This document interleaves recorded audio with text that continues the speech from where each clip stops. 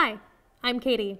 From all of us at Lenovo, thanks for choosing to be a Microsoft 365 CSP reseller with us. Now that you're on board and you can access the Lenovo Cloud Marketplace, you can begin onboarding your customers quickly and easily. In this video, I'm going to show you how you can add a Microsoft 365 customer in the portal. Now, there are two kinds of customers: those who are new to Microsoft 365 and those who are existing Microsoft customers.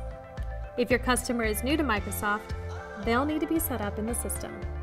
First, choose Select Organization in the upper right-hand corner.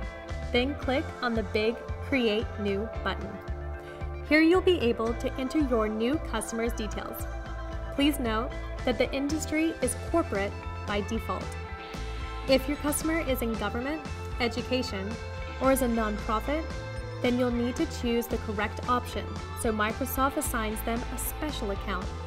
Remember that these types of accounts can take up to 7 days for Microsoft to approve. Once all their details are filled out, you can click on Create, or if you're the approver, you can click Create and Approve. If you need to approve a customer after they've been created, you can find your customer among your organizations, open up their profile, and approve them from there. If you do not see an Approve button, you may simply be on the wrong customer page. Click Select Organization and choose the appropriate customer to approve. Once the customer has been approved, they're good to go and ready to start transacting. For existing Microsoft customers, it's different because all the details of their organization will already be in the system.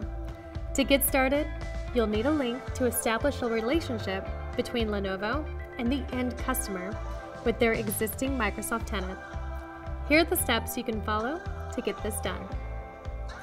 You can either get the relationship link from your own Microsoft Partner Center portal, or you can reach out to your Lenovo representative who will provide it to you.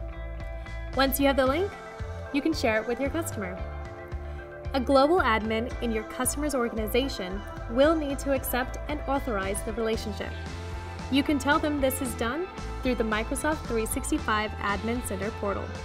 Once authorized and approved, the customer information will be moved over to the Lenovo Partner Center and their data synced across to LCM. That's when the customer will show up in your LCM portal and you can get started. So there you have it, two kinds of customers and two simple ways to get them ready to transact. I hope that's helped. I'm sure you'll soon be up and running. If you need any further support with setting up customers on the Lenovo Cloud Marketplace, you can reach out to us at cspsupport@lenovo.com. Bye for now.